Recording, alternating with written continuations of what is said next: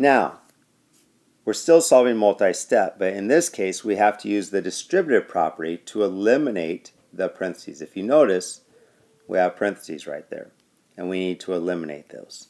So remember, we use the distributive property to eliminate parentheses.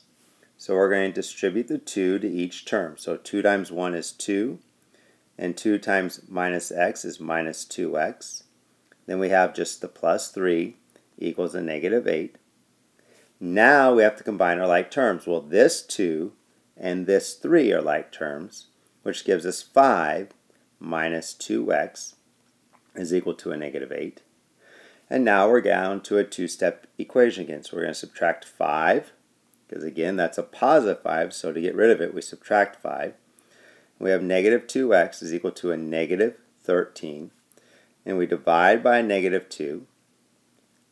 And we get x is equal to, and we're either allowed to leave it as an improper fraction of 13 halves, the negatives go away, or you could change it into a mixed number of 6 and 1/2, but a lot of us would just like to leave it as a decimal and divide it out on our calculator and get 6.5.